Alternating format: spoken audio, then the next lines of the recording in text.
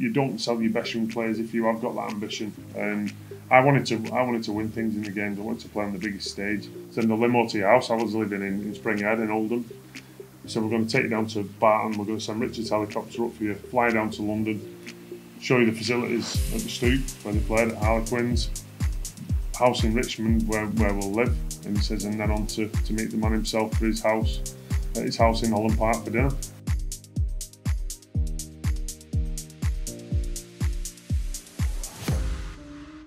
Well, Paul Sculthorpe, we've had a lot of conversations over the years. I've done quite a lot of work with you, but I don't feel like we've ever properly sat down to talk about your career and your playing time in depth. I want to take you back to kind of the first time that you were consciously aware of what rugby league was and how you kind of ended up getting gripped by it in the way that you have. Yeah, it was funny. My introduction into rugby. So it was 8-year-old. Was a back in Oldham. My dad played for Oldham St Anne's. We used to go to the games, kick a ball about on the side of the field. But I actually followed my eldest brother Lee, wanting to be a footballer. So I was playing for a team called Failsworth Tigers, and I wanted to follow suit. There was an advert in the Oldham Evening Cron in the paper advertising for a new rugby team, a team called Royton Tigers. My younger brother Danny wanted to go, and I got made to go with him. It was in the summer holidays, so it was easy childcare. I went to this first ever session. I remember kicking and screaming all the way there. I didn't want to play rugby league, but from that first hour, absolutely loved it. My next question was going to be if you had a kind of eureka moment where you thought, I love this and I'm decent at it. But I guess for you then, was it that first session that you ever picked it up? Yeah, it was that first session. I knew I'd got to grips with rugby league. I enjoyed the physicality of it. I was the middle one of 3 brothers, so we'd always been physical anyway, and just thoroughly enjoyed that first time. And then got to play my first game. I always played a year above, so I was an 8-year-old playing in the under-9s. My first game was at High Barn School against Tameside. I scored a couple of tries and kicked the goals as well. So it was pretty much instant that I knew I was pretty decent. But again, thoroughly enjoyed it. At what point did it become a kind of idea in your head that maybe you could make a career out of this and you may be able to do it for a living? I think pretty early on, maybe that first year. I ended up playing for Greater Manchester Youth under-9s. I captained the side at the year below. That was the first time I ever played alongside my good mate Adrian Morley. Moz was a school year older than me, so we played in the same team. And pretty much from then, I had my heart set on in doing well in this game, and potentially, I used to go watching Oldham rugby anyway. So I knew obviously the professional game, and pretty much set my heart on being a professional, rugby league player pretty early. It's always interesting when you kind of speak to people. Rugby league being what it is, a lot of these players have been playing with or against each other since they were 8, 9, 10 years old. You mentioned Moz. How early did that swinging arm first come into his game? Very early. I think probably from game 1 that I played against him. I remember one game, me and Moz always laugh about it. I think it was town team, maybe under 11s or under 13s. It was. We played at Bewley School in Salford. And Moz got sent off for a swinging high tackle. I remember the half time our coach, it was Ian McCorkadale, the old ex-Oldham player, and he said, I don't like seeing kids on the sideline, so he said, you've learnt your lesson, come back on half time. And he got sent off again in the second half for the same thing. So he's the only man that I've ever seen sent off twice in one game. So it certainly stood him in good stead for his professional. He'll secretly be quite proud of that as well. Yeah, right? Of course he will. I think we all know Moz thrived off the physicality and that being a bit of an enforcer on the field. I'll never forget being at the side of him on that opening Test match against Australia when he clipped Robbie Kearns. So you kind of come through your youth rugby, picked it up. You've signed papers with Warrington. what were those kind of early years like of really trying to establish yourself as a professional rugby league player? Yeah, so I signed for Warrington professional terms as a 14-year-old. Obviously, then it was very different. There was no scholarship or anything, so it was literally when you left school, that's when you joined the academy ranks, and I pretty much bypassed the academy. I played a couple of games, straight into the reserve grade, and then made the last 4 games in the first team in that first season. It's always something I enjoyed. I always thrived off challenging myself against the first team players, wanting to make a name for myself within the game, and I was always one who, backed my own ability as well. Don't sit in the background and, because you're the young kid in the side. If you've got something to say it. If you've got something to do and you see something, play it, and that's something that I did, and I think it got a lot of respect amongst the players, and then, in that first year with Warrington, I ended up, filling in at games at 6, playing alongside the likes of Greg Mackey and Kelly Shelford, players like that, playing with my old mate Jonathan Davis, which for me as a kid was a dream come true. So I don't want to be kind of too disrespectful to the club. Warrington at that time is a different prospect, isn't it? It's Warrington that we'd be talking about if a player is in your position now. Was it always a kind of thing of perhaps you needed to move on to go and achieve what you wanted to achieve? Yeah, 100%. And I'd already broke into the Great Britain squad as well, so I was playing with some of the best players in the competitions, your Farrells, your Gouldings, players who were playing in Challenge Cup finals and winning championships. And I'd just done the 6-week Oceania tour. Come back from there, we'd sold Yestin to Leeds, which for me was the obvious sign that Warrington, one, haven't got the financial stability to go out and buy players to compete with these sides, and two, you don't sell your best young players if you have got that ambition. And I wanted to win things in the games. I wanted to play on the biggest stage. It was never, the move from Warrington was never about financial gain for me. Warrington always looked after me. Unbelievably, I had great relationships with everybody at the club, including Peter Hyam, who was the chairman. Nothing but respect for the guy. And I spoke to Peter and I explained this. I think Warrington was in a desperate position at the time financially anyway, and he saw the sale of me as being a way of pretty much saving the club as well, which happened. So talk us through what that process was like in terms of joining St Helens. Was it always Saints? Were there other avenues?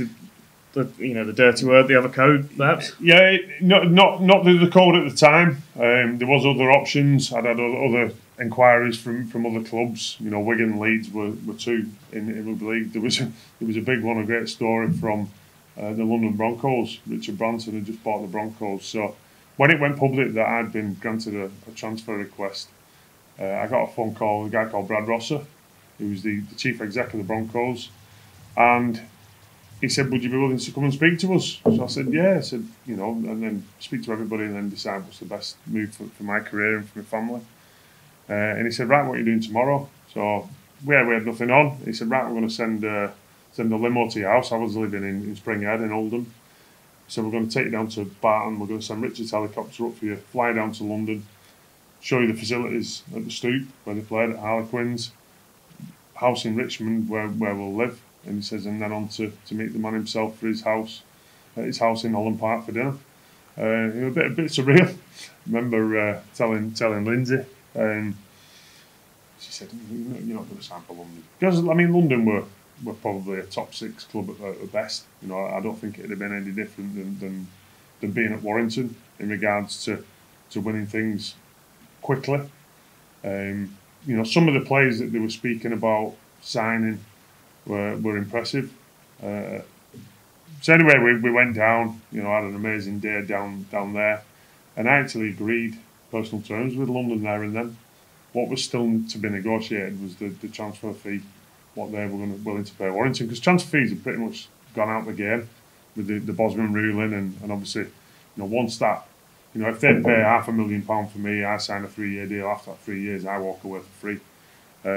So clubs have to take that into consideration, when buying a player, and that was still to be negotiated with London and Warrington. But the following week, Saints come in for me, and they'd just done the back-to-back 96, 97 Challenge Cup wins. I knew majority of the players there, and a lot I'd played with at Great Britain, like Chris Joynt, Bobby Goulding, Sean Long had just joined. I knew that was a club where you're gonna challenge for silverware. It's a club that demands success. It's a club that I always enjoyed watching as a player. I think the way they played, they're renowned as the entertainers.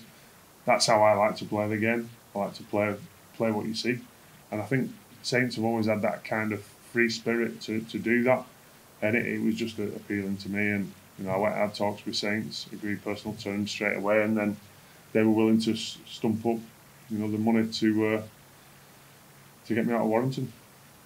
So fast forward a couple of years again, that decision probably vindicated October-ish 1999, first grand final win. Yeah, and I speak about that game, and that was real special, probably one of the most special games that I've played in, because my whole reason for leaving Warrington was to play on the big stage, and this was my first opportunity in '99. Made it even more special. We were coached by Ellery Hanley, who was my hero as a young player. So to play in that game, to win it, to feel what it's like to be on that big stage at Old Trafford was a bit surreal. And then to back it up 2000, the year after, was special. And internationally, of course, by this point, establishing that Great Britain team, a Great Britain team that would go on to do some pretty impressive things. The last kind of successful era of that Great Britain team, I guess, over that decade or so that you were there or thereabouts, was that always the pinnacle for you when international call-ups came around? Yeah, definitely. I thrived off playing for Great Britain. Playing against the best players in the world. Ultimately Australia and New Zealand, and I think it brought out the best in my performances.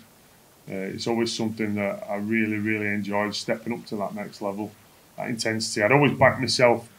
I was always one who loved training. I still do. I love training to the, pushing my body to the limit, and I think it pays dividends on that stage. When the game's quicker, when you've got to dig in, you've got to push for each other. I think that kind of suited my game, and I love the physicality. I love the aggressive side of it. Obviously we've had a few set twos with the Aussies over the years, but it's all part and parcel of the game. It's about winning. It's about trying to win, and I thoroughly enjoyed every time I pulled a Great Britain shirt on. And I'm sure I'll miss some obvious names out when I list some of these off, but when you think about that era of Great Britain players that you played in, you talk about Sculthorpe, Long, Farrell, Morley, Peacock. The list is endless. Were you kind of aware at the time of how special that group of players was? Yeah, and that's probably, looking back, is probably one of the most frustrating things, how close we've been to winning Ashes series. I think 2003 was the obvious one. I think probably 75 minutes of all three games we were winning, and we got beat 3-0. And it was there was that much in between the teams. And I don't know what it is, whether it's just a mental block that we stopped playing, or, we all know the Aussies, they play to the end and they'll never give in. Darren Lockyer for me is one of the best players that I've ever played against, and he was a clutch player that could come up with something, and often did in those games. And but there was a minute gap between them two sides, and over that period, 2001, 2003, 2004 were real special times to be a Great Britain player.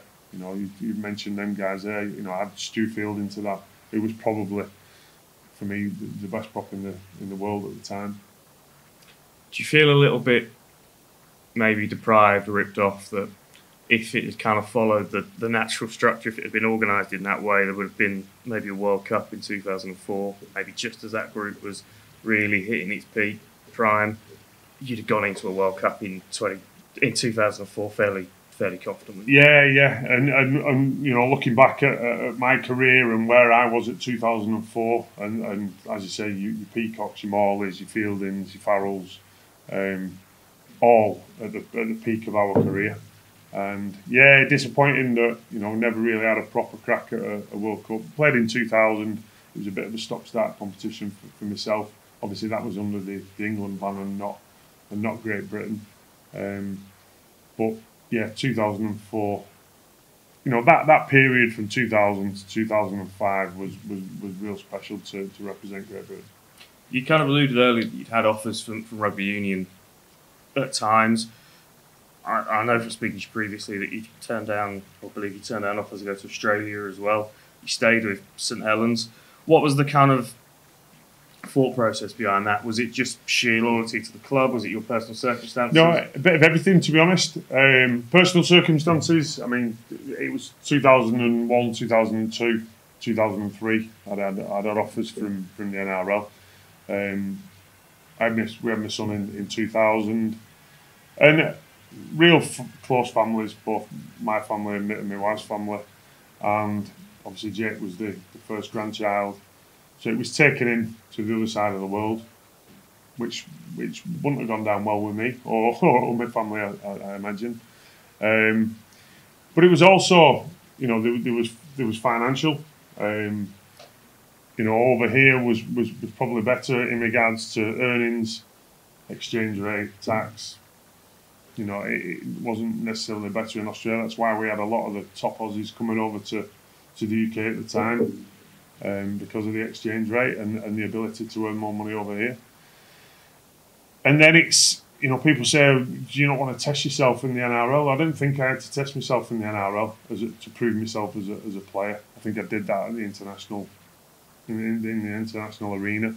I would have loved to have played in the NRL. You know, week in, week out, but you know, I thought at the time, you know, the strength of Super League. I was always in a 5-year contract at St Helens. I was offered new deals halfway through, you know, current deals, and I just didn't. There was more cons than pros to do that. So I don't regret anything, as I don't regret, you know, switching codes either. I'm going to change subject slightly and talk about kind of the more on the field rugby side of things.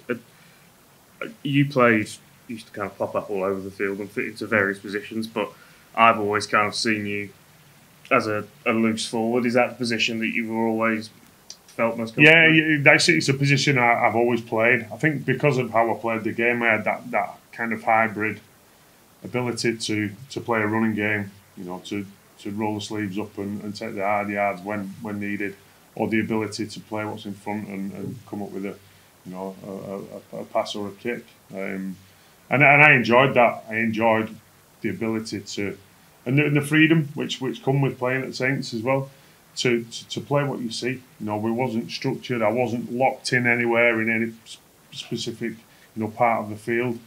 So yeah, 13 has always been my position.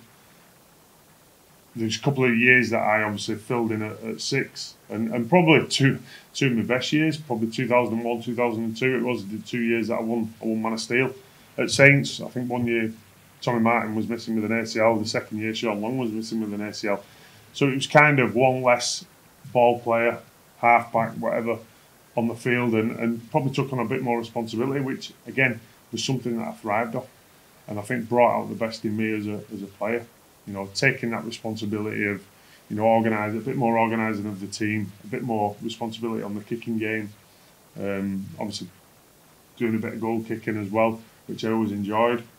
And I think taking that responsibility, you know, brought out the best in me as a player. You mentioned that kind of versatility in your game. Interesting point about the position of loose forward, because I can't think, exception of maybe fullback matching it, there's no position that's adapted and changed as much and as kind of regularly and comes in and out of trends in the same way that 13 does in rugby league. Yeah, no, it's changed a hell of a lot, and for me as a 13, the way I play the game, and I think because it adds that bit more variety into an attack. having a 13 that can ball play or can run. Kind of frustrated me where everyone went. We don't have props and loose forwards anymore. We have middles. We have 3 middles. Your 2 props and your 13, which can all be props or can all be back rowers. And for me, it's gone a very one-dimensional position. I think there's certain players that change that trend. We speak this year about, I think Asiata at Lee can do that. He can play both. He can play a tough, powerful running game, or it can be creative. It can play at the line and find space for other players. I think James Bell at Saints has got that ability. And we like to see that. I think the NRL's gone full circle. I think when I was doing that, they were very one-dimensional in the way that they played. But you look at the likes of Cam Munster now and players who can play 13. Freddie Fittler was one where during my era who again had the ability to do everything. So what, in terms of the modern game now, if you were to kind of box off what you would see as the ideal skill set for a loose forward, what would you pin those main points as? I think a dynamic running game, big, strong, fit. I think the ability to cover a lot of yards throughout the game. Put yourself, all over the field. The ability to support the halfbacks in the creativity, and put it up with the second rows or the 13. And pretty much just a bit of I always think it's a bit of a free spirit. It's a bit of a free roll where you can go and find, spaces, create that extra man. Or, what I always prided myself was being the first back behind the ball, being the fit one of the pack to get behind the ball and roll the sleeves up, when needed. So yeah, I think it's a very hybrid role. You mentioned a few names earlier. If you look at the Betfred Super League now, who are you a fan of? Who do you think's doing it well? As I say, I mentioned James Bell at Saints. I like him because he's got the ability. He's not afraid of ripping the ball in and doing the hard yards. He's a competitor, competes for everything. He's aggressive on defence, but he's also got that ability to find that little subtle pass. And I think he's one that obviously I see more of Saints than I do a lot of the other sides. But he's certainly one. Cam Smith at Leeds has got that ability. He's grown up as a 13, probably from my kind of mould as well. Of that, player he could easily fill in at halfbacks if required, and he has done at Leeds. So I think them kind of players.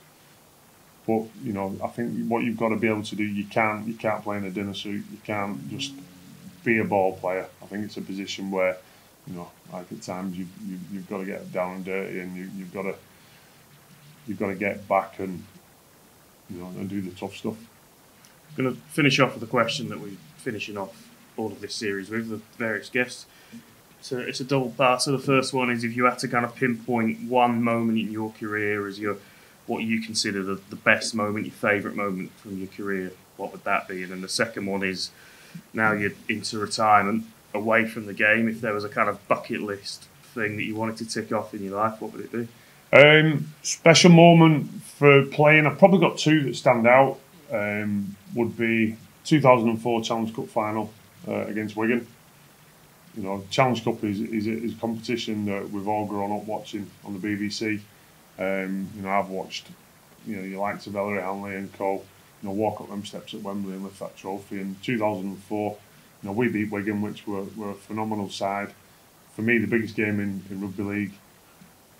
Saints v Wigan, and to beat them was special on its own. But to be my first one as captain, lifting that challenge, that iconic Challenge Cup, was something that will never ever leave me. And I think one that probably matched that would be that first test in 2001 at Huddersfield when we beat Australia. It was one of them games that everything went right for me. I got a couple of tries, a couple of drop goals, but it was just, we spoke about that test team of that era. and that was we went into that Test series, you know, knowing we could win. It was just frustrating we didn't back it up with games 2 and 3. And then bucket list in retirement. Bucket list. Obviously, still involved in the game. Not as much on the football side, on the coaching. You know, I do a bit more of the business stuff, and I've always enjoyed business. It aided my retirement to make that decision. You know, when I did, I'd set things up for when I finished playing. To be honest, I enjoy business. I enjoy stuff out of rugby league. You know, I think when you can dip in, you can watch, you can do a bit of media. But one thing when you retire as well, you get your life back. You know, rugby league has run my life for 25, 30 years. You know, day in, day out, and you know, when you're in there, you're fully committed. I think when you retire, you know, you do get to enjoy, you know, other things outside the game. And bucket list for me is just, you know, I think I've put the same energy, the same passion into my business, you know, commitments now that I did when I played. So really, just to keep working hard and you know, and be successful. Well, Scotty, thank you for joining us. It's been a pleasure catching up. Thank you, mate. But I couldn't tell the story because they made me sign an NDA at the time. The club's obviously gone bust since, so I can speak about it now. And it was difficult because I just wanted to say, look, I didn't want to go. I got a phone call. It wasn't me pushing this. But at the same time, I was excited to be at Warrington to try and get some silverware and be in the big games. So yeah, so much stick, and it all got to the stage where I came off social media, and we played Widnes in the mid-eights at Widnes, and we needed to win. We desperately needed to win, and I remember it was Phil Bentham, the referee at the time. He came in and he had a word with me, and he said, look, we've had reports that they're going to storm the field and they're going to get to you, and if they do, you just run off and you get them, we'll abandon the game. And I was like, wow, this is too far.